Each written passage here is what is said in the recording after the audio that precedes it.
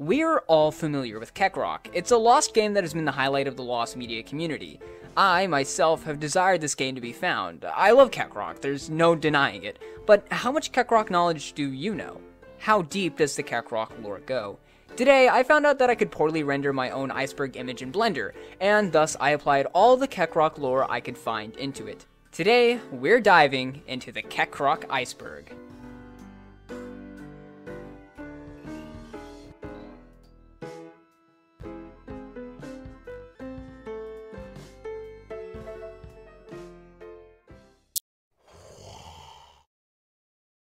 Rock Around the Croc. Rock Around the Croc is the text seen on the cover of the video game. It's supposedly a line from the game made to convey how positive it is, and it's a spin on the phrase rock around the clock. Many consider this phrase to be Kekcroc's catchphrase, as when Kekcroc does something outstanding, he would begin to rock around the croc. Many also say it is the name of a little dance that Kekcroc performs on screen when completing a level. However, many dispute this claim, claiming that, Kekcroc can't dance. He has no legs. Hi, I'm Kekcroc. A line spoken by Kekcroc and one of the only found sound bites of the game, Hi, I'm Kekcroc, is rumored to be the opening line you would hear when booting up the game. It was an instantly recognizable line, however, no one has been identified as Kekcroc's voice actor. Booting up the game to hear the loud and fuzzy soundbite was said to have scared many kids who were playing. This was actually a direct factor that led to many of the copies being returned to stores, and when 1994 rolled around, the game was re-released with a sticker on the cover that read, "Family friendly, he's Kekcroc." Sega Genesis. The Sega Genesis is a console that was released in 1988 for Japan and 1989 for North America. It's listed as the main console for the release of Kekcroc in 1993, although the game has been said to have been ported to different consoles. The Genesis logo can be seen on the left side of the game's cover art, and despite being ported to different consoles, the majority of Kekcroc players claim to have primarily played on the Sega Genesis, which is why the box art cover for the Genesis is so easy to find. Many video game collectors today consider the box art covers for other ports to be extremely rare and extremely valuable. Toilet Plunger. In the game, Kekcroc's main item of defense is a toilet plunger. It's unknown as to why that was chosen, however many believe it to be a reference to the Super Mario franchise, as Mario and Luigi are known as plumbers. Kekcroc is said to be able to plunge his enemies away, as well as whack them and beat them unconscious. It's unexplained as to where Kekcroc gets this plunger, but many consider it not important to the Kekcroc storyline as a whole. To me, however, it tells me one thing. There is a plumbing system in the world of Kekcroc. 1993. 1993 is supposedly the year of release for Kekcroc. It was also the same year that Bill Clinton was inaugurated as the 42nd President of the United States. Coincidence?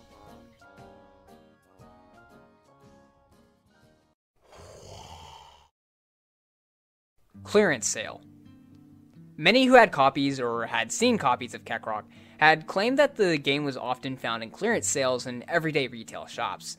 This is mainly because of how bad the game was said to have been. Many stores were only able to receive one shipment of the game, and due to the items barely selling, they requested suppliers not to send more. The games would later be put into clearance, and after that, unsold copies were sent back to the suppliers by various retail stores. V-Board. V-Board is the video game board of the website 4chan, where the game was first mentioned online. The thread on the board featured many individuals recounting their memories regarding the game. Each story varies, but they are all generally the same about some funny crocodile named Kekcroc going on an adventure in a strange and unique world to fight against Toasty. Bad controls. The game was said to have had really bad controls when playing throughout the various levels, with one claim saying that they were unable to complete Toasty's castle due to how incredibly terrible the controls were. I'm not sure to what extent the controls functioned, especially with the game being for the Sega Genesis later ported onto other consoles, but I can't imagine that if you're unable to beat a level, it must be pretty bad. Game's greeting. A lot of games have a unique opening and startup, like how Super Mario 64 plays a quick little jingle when the logo appears and the game starts. It was basically said that when Kekcroc would load up, it would load a short animation of Kekcroc hopping around, only to turn to the screen and greet the player with, "Hi, I'm Kekcroc," his iconic catchphrase. Box art origin. No one really knows who designed the box art, and no one has seen the back of the box. It would help the search a lot if people were able to identify any credits listed on the back of the box, or even an artist from the company. But unfortunately, no one can really be asked about the box art either, due to it appearing on the anonymous internet board 4chan. No gameplay footage. Due to the obscurity of the game, there's no gameplay footage whatsoever online. There have been a few recreations, but none of the actual game. A few cutscenes surfaced, but no one is able to confirm the validity of their existence. And, I can assume that capturing the gameplay back during the initial release was hard enough, but after people would play through the terrible thing, everyone would just toss it aside because of how bad it was, thus leading to a complete lack of gameplay online. Crocodilers. Throughout the game, Kekcroc can collect crocodilers. It's currently unknown what they could be used for, although judging by the year of the game's development, probably not much. I doubt you could buy anything with them, so they were most likely used for collecting more points. However, it may have functioned a bit like Pokemon with the in-game shop items and whatnot. But I honestly don't see a reason for Kekcroc having to buy Pokeballs. Kekcroc UFO Plush 1994. The Kekcroc UFO plush was a plush made in 1994, and it's displayed on the Kekcroc website under the merchandise column. It was never released commercially, and only these prototypes of the plush exist. I have no idea who took the images and how they got their hands on the prototype, but bravo for them for becoming a staple in Kekcroc's online history.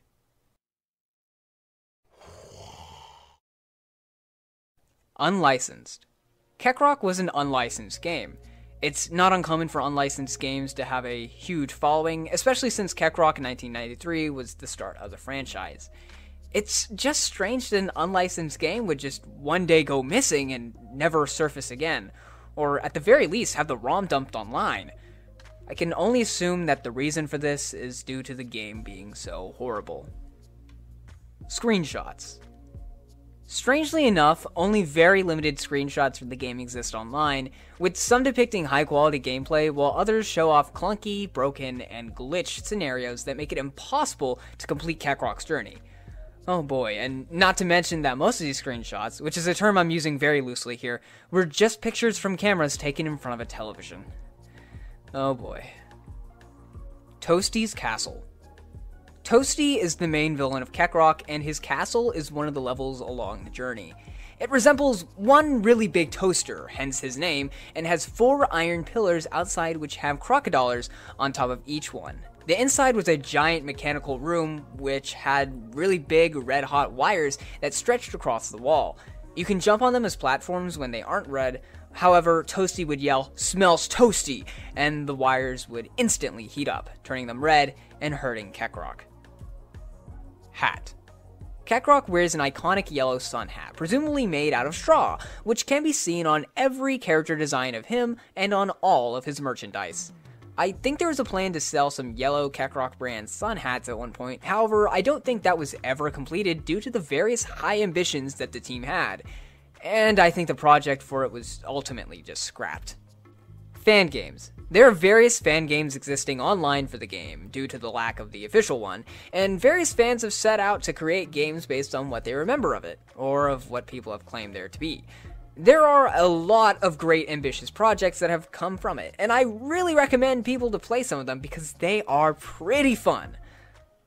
Soundtrack. From all the claims online about the existence of Kekcroc, no one talks about the game's soundtrack. It's generally unknown what kind of soundtrack the game had. Many speculate it to have had none, due to how obscure the game's production was. So far, however, no one has been credited to it. It honestly just seems to be a recurring theme here. NES port. People who have played Kekcroc have said to have played it across many different consoles, yet the only existing box art image of the game was for the Sega Genesis. It's been said that the game was ported to different consoles in an attempt to boost sales, and one of those consoles was the NES. Many believe that this might not have been possible, as the graphics would just be too complicated. However, when it comes to Kekcroc, anything is possible. Kekcroc figure prototype. Similar to the UFO plush, this one comes from the merchandise page on that Kekcroc Wix site.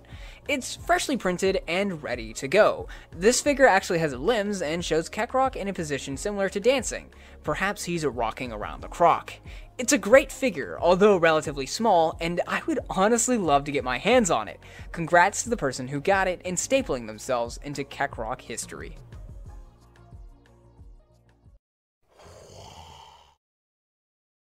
L Supersonic Q.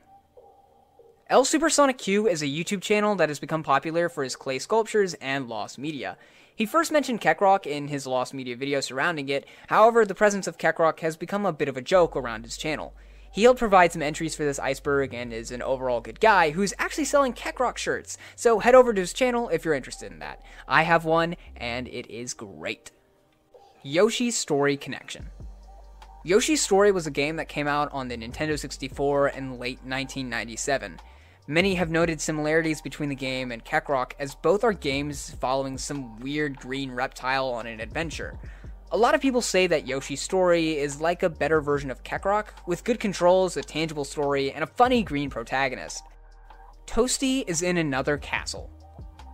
Upon arriving in the castle in the Gator Gates level, you'll be greeted with a small piece of bread which says, "Sorry Kekcroc, Toasty is in another castle." This is obviously a reference to Super Mario, with the quote of Peach being in another castle, so Kekcroc is very aware of other games and is paying tribute to them. Kekcroc Ice Cream. Everyone loves ice cream, including Kekcroc, which is why at the very end of the game you can register all your points and all your crocodilers for a giant bowl of ice cream. If you don't take that ice cream, however, you get a screen of Kekcroc sitting at an empty dining room table with the words "No Ice Cream" above him. I don't even know why that exists. Nobody knows why this is in the game. Maybe ice cream was originally going to play a bigger role in the story. I don't know. Kekcroc. Kekcroc is a YouTube channel that had uploaded the soundbite of Kekcroc telling the player hi and introducing himself. At the time of writing this, the video is 5 years old and has 43,000 views. Nobody knows who runs the channel, and this is their only available video, so there isn't exactly much to work with. Kekcroc Soda. Originally, a new soft drink company was being licensed during the production of the game. It had signed an agreement to produce Kekcroc-related soft drinks called Gulpcroc, which was this nasty lemon-lime grapefruit stuff with some other unknown chemicals. The company subsequently went out of business, partly because the Kekcroc publishers did not have enough to pay out their deal, and partly because the soft drink was killing the monkeys they were experimenting with, so... Cancelled TV show. The company behind Kekcroc had apparently registered the series for development on a TV show, with the first season regarding the adventures of Kekcroc in the first level. It's believed that as the show would develop and go on, each season would be the next level of the game. However, it was all scrapped when the animation studio backed out of the project last minute, due to the horrendous sales numbers of the game. And, you know, between you and me, I don't blame them. 4chan.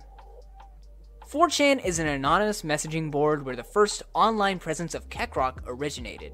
It was on the video game discussion board, and from there, people talked about their experiences playing the game in their past. It was truly magical, and that's where a lot of our understanding of the game comes from.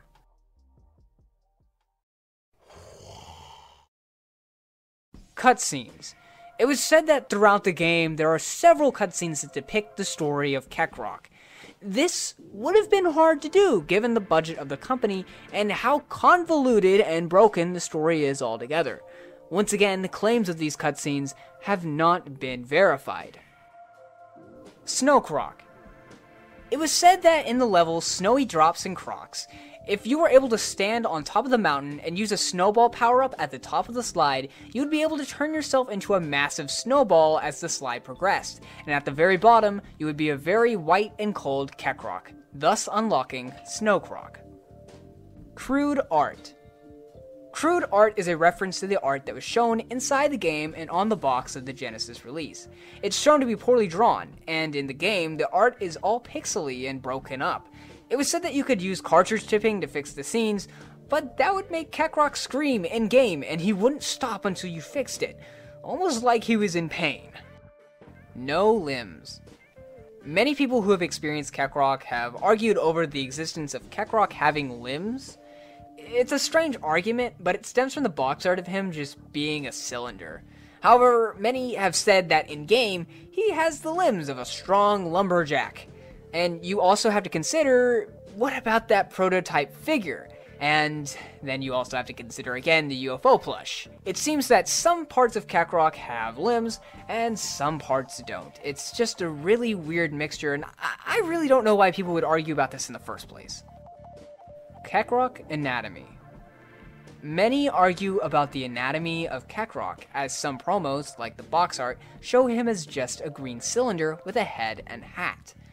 Many argue that in the game, he has hands and feet, as how else is he supposed to hold his toilet plunger? But even with limbs, you have to wonder how Kekcroc's anatomy truly works, as his eyes are almost larger than his skull. At what point does the eye connect to the socket? He doesn't have teeth, so how does he chew? Is this a beak? Nobody will ever know. Kekcroc Oreos. Companies banking in on food isn't a rare occurrence. When I was a kid, I used to eat this Mario Brothers shaped mac and cheese. Coolest stuff out there. If you're involved in the food collecting scene, you understand that for some reason, people value food that is linked with media at an extremely high price. Just look at the McDonald's Szechuan sauce Rick and Morty promotion, or these damn McNuggets that look like Among Us that sell for literal hundreds of dollars on eBay. In 1997, Kekcroc was supposed to partner with Oreos, similar to the whole Mewtwo Oreo stuff, but they backed out last minute in favor of their own self-made cookie cracker thing. As far as I know, or as far as anyone knows at that point, they never released them, and apparently the Food and Drug Administration got involved, and that might be the main reasoning as to why the company stopped making their own Oreo off-brand thing with Kekcroc's face on it, but, you know, what do I know? Kekcroc in Pixels. Pixels was a movie about the video game world coming to reality. It was released in 2015, years after the Kekcroc series became public. The movie had all kinds of popular video game characters on it, with the main cover of the movie even featuring the one and only Pac-Man. People who had worked at select cinemas, who had access to the movie, claimed that during the movie, Kekcroc had appeared as a quick cameo, saying, "Hi, I'm Kekcroc," before exploding into various pixels, like what happens in the game. The final release of the movie, however, did not feature the scene. Why it was removed, I have no idea. Kekcroc.wixsite.com. The website builder Wix launched in 2006, just a few years after the release of Kekcroc to the public. It seemed that during the mid to late 2000s, a small group of individuals were interested in reviving the franchise and made a website, Kekcroc.wixsite.com. The website has all sorts of Kekcroc information, and even information on the scrapped second game for the franchise. This website has information about the merchandise like the UFO plush and scrapped prototype figurines. I have no idea where this small group of individuals went, but no one has heard from them in a very long time.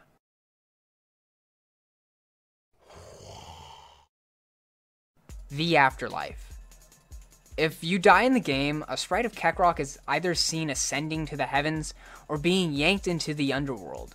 It's unknown as to why he would go to either place. It's rumored that the number of crocodilers you had would affect your place in the afterlife, with little to no crocodilers ascending you and many crocodilers descending you.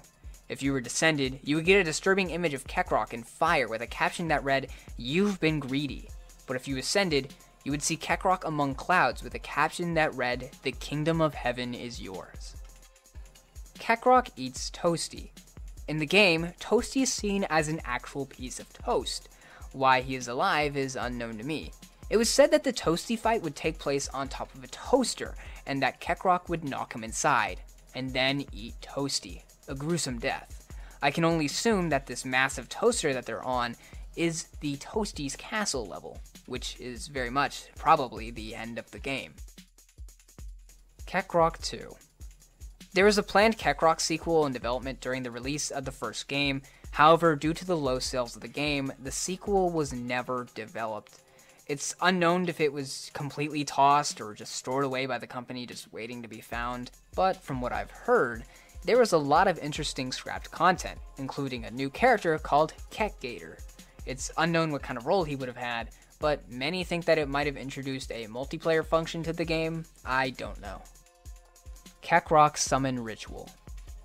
It was once written in an ancient document. a Google document if you may, that Kekcroc could be summoned by using the game cartridge, a crocodile skin wallet, a toilet plunger, and a hat. If the ritual was done in a steam-filled bathroom, the hot steam on the mirror would spell Kekcroc 3 times backwards, ultimately before the lights would shatter and a strange red liquid, maybe crocodile blood, leaks from them and pools on the floor. Kekcroc Land. Kekcroc Land is considered to be the tutorial level of the game, which was ultimately removed from the game before the final release. However, its data can still be found in the various files of the game. From what had been reconstructed, the tutorial level is similar to the opening area in Banjo-Kazooie, with small parts of parkour and collectible sprites to move on to the next level and begin the official game. Skinwalkers. Skinwalkers are known as shape-shifting witches in Navajo culture. They often take the form of animals, either through shape-shifting or possession. A few players of the game claim that there is a strange magical property behind the game, and that skinwalkers may be an explanation for that. That also explains why our main character is a crocodile. During the game, high frequencies can be heard, and when examined, they are in a strange language. In addition to that, there are various game files that have the word skinwalker in them. They usually appear next to files with randomly generated names that are mixtures of numbers and letters. I believe Kekcroc is an ancient beast. A phrase uttered by many past historians after discovering a strange plate in South America with hieroglyphics that depicts what appears to be gameplay of the Kekcroc game, with a deciphered code above the images that reads, "I believe Kekcroc is an ancient beast." Kekcroc became Croc. Many theories have stated that despite Croc getting a separate release, the game was reworked and released as the Argonaut game Croc: Legend of the Gobos. Gobos are more commonly associated with Scrimblows now, so I guess the game should be called Kekcroc: Legend of the Scrimblows now. Am I right? Yeah, whatever. The end. The end of the game has never been reached by players, and it's speculated that it was never even finished. And the game developers may have made it impossible to be reached. It was said that the final battle was between Kekcroc and Toasty, along with Toasty's invention, Metal Kekcroc. The fight took place in an area surrounded by lava, and spikes would fall from the ceiling and burst into crocodiles. Outside of that, nobody really knows what else the level would hold, or even the end credits. Skin. It's said that within the level Crocodile Isle, there's an unused human flesh texture simply titled Skin. It's unknown what the exact purpose of it is, but for the detail of the texture to be so realistic, it raises a bunch of questions. Many on forums have tried to discuss the skin texture, however, any discussion of it simply goes missing. When trying to interact with the broken texture, the game will crash and your cartridge will no longer be playable. If started up once again, the game shows an eerie image of Kekcroc now wearing the skin texture on his body, with his eyes gone and replaced with 2 small red eyes. Text will appear on screen simply reading, "Hi, I'm Skinkroc," along with the player's first and last name with their date of birth and a date of expiration. Kekcroc is God. In the universe of Kekcroc, we follow the gameplay from his perspective. That being said, all we could possibly know is Kekcroc himself. We have no idea of what goes on when the screen is not focused on something else. We have no idea that these other characters have feelings or thoughts or anything for that matter. This is a philosophical idea called solipsism, specifically metaphysical solipsism. This means that only one true being can exist, and the external forces around it, the world, people, animals, etc., are nothing more than a non-existent force that revolves around the one true being. By this extent, we can conclude that, if true, Kekcroc is the one true being that the universe follows. Without him, his universe cannot exist. Kekcroc has created his universe. He is God. Hell is empty, and all the devils are here. Matthew 12:28 is a passage from the Bible which reads, "But if I cast out devils by the Spirit of God, then the kingdom of God is come unto you." This version of the verse comes from the King James Version. However, all are similar in the vein of using the Holy Spirit to cast away devils. In ancient history, many myths and legends about demons are present. There are oni, trolls, goblins, and everything in between. In ancient Aztec mythology, there is a sea monster that is part crocodile, part fish, and part amphibian. This creature is known as Cipactli. The creature was always hungry and was never satisfied, having a mouth on almost every part of its body. When the creature was eventually defeated by the deity Tezcatlipoca, the world was created using its body. This means that the ground beneath everything is Cipactli's body, and its soul may still be present in our world. When the creators of the game started to develop the game, they had ventured out to South America and learned of this legend. They were unable to pronounce the name Cipactli, which would soon be called by them as Kepactli. When they developed the game, they wanted a different name, but wanted to keep that cool crocodile feel to everything, including that cool K sound that they kept pronouncing. So, the creature and project was named Kekcroc.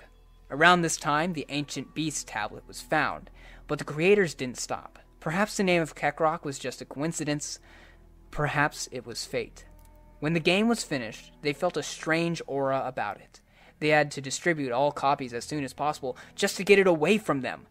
One employee, however, held onto the master copy and destroyed it before anyone could make more copies. Some believe that that employee is dead. Others say he is in a mental institution. The point is that the game was evil, and it corrupted him. Some sort of evil spirit is in our world now, something we cannot get rid of. And as Shakespeare had once said, hell is empty and all the devils are here.